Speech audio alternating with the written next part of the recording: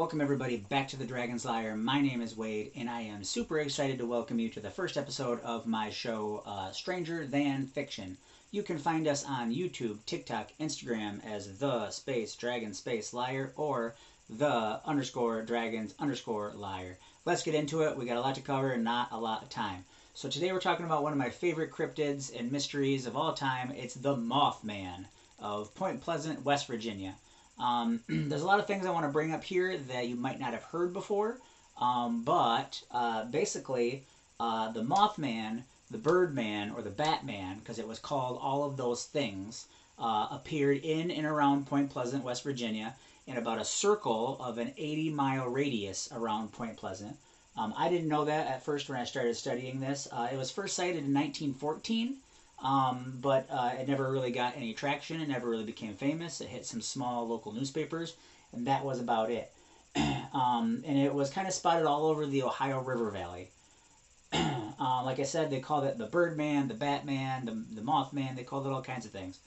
In November 1st, 1966, a National Guard soldier stationed in the McClintock Wildlife Management Area, spotted a large Birdman flying around. There is an official documentation sighting of that in the National Guard.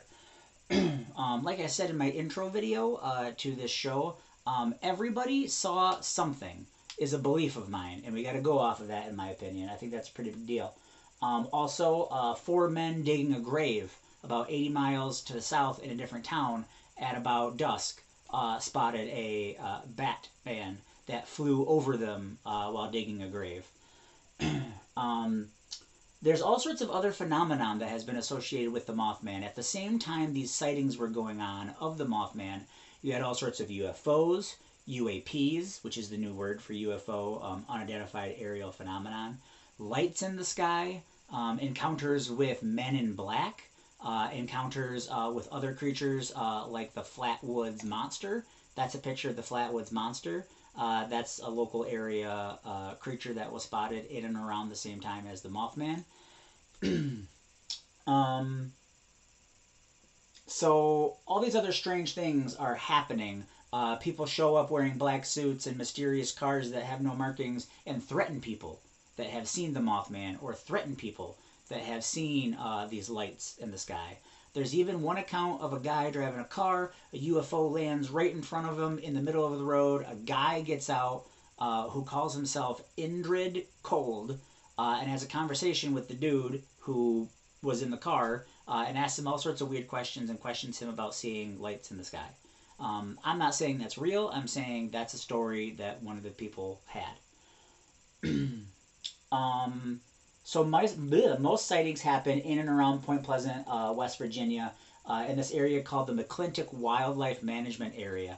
Now, back in World War II, that was turned into a factory on 8,000 acres of ground, and they made explosives. And at that point in time, it was called the TNT area. So there's all these bunkers with explosives, and there's factories, and there's power plants, and there's all sorts of stuff on this 8,000 acres that's out there. However, it was abandoned in 1945. And after it was abandoned, they started dumping they started dumping waste there and all sorts of other hazardous products. And many of those bunkers and many of those contaminants are still there to this day. You can drive out there in the TNT area and see them. So that kind of brings us to our chief sighting, the principal sighting. So there's 4 teenagers. I decided not to give their names because they've been through enough. Most of them have passed away by now, if not all of them.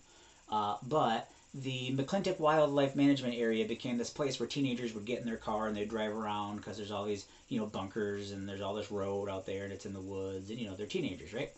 This was in 1966. So they're driving around and they come up on this thing in the middle of the road. And they said it was like 7 feet tall, and it looked like a man, and it didn't really have a neck like a man, so its head was like sunken down, right? And when the lights of the car shone on it, the car scared it, and it spread its wings, and its wingspan was like 10, 15 feet, and it ran away from them on 2 legs. So they were pretty scared, so then they drove off, And when they drove off, they turned onto Route 62, which I'll show you a picture of in a second. And while they were on Route 62, they look out the window and they see this thing flying above them, chasing them. They were so scared they got up to like 90 miles an hour driving into town, and this thing kept up with them. And right as they got into town, it turned and left. Okay, so they go into town. They then report it to police, which then the police and the 4 teenagers drive back out and see it in a field, just like bumming around in a field. They get scared and they all go back to town. So then the 4 teenagers are separated as the story goes, and they all give very credible, very similar accounts of what happened. And that report, that police report, is on file in the Mothman Museum in Point Pleasant, West Virginia. So these 4 somebodies saw something, and then the police came out and saw something.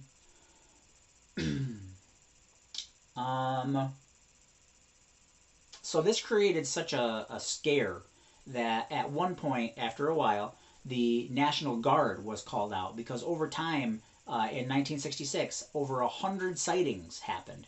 And the reason why the National Guard was called out is because nightly armed people would go out into the woods and they would try to hunt and find the Mothman.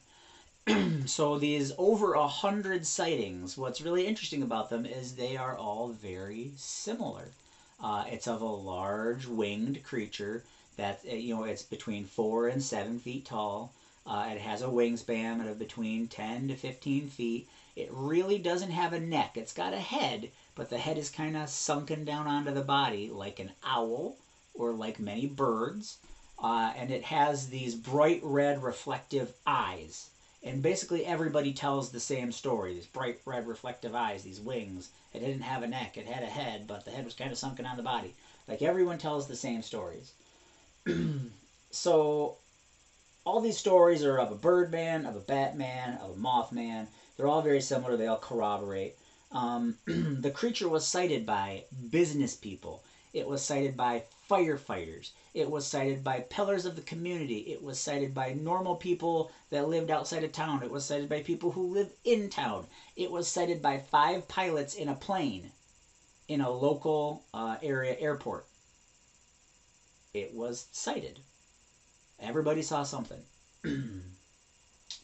At the same time, so from 1966 to 1967, the UFOs, the UAPs, lights in the sky, encounters with men in black, encounters with strangers acting strange, otherworldly beings, and in some cases even poltergeist phenomenon was reported. And many of the people who have said to see the Mothman said to suffer psychological effects afterwards, having nightmares, anxiety, all sorts of psychological effects that follow it. All these sightings persisted up and down the Ohio River, but kept within about 80 miles of Point Pleasant. Everything kind of came to a head in 1967 when the Silver Bridge in Point Pleasant collapsed.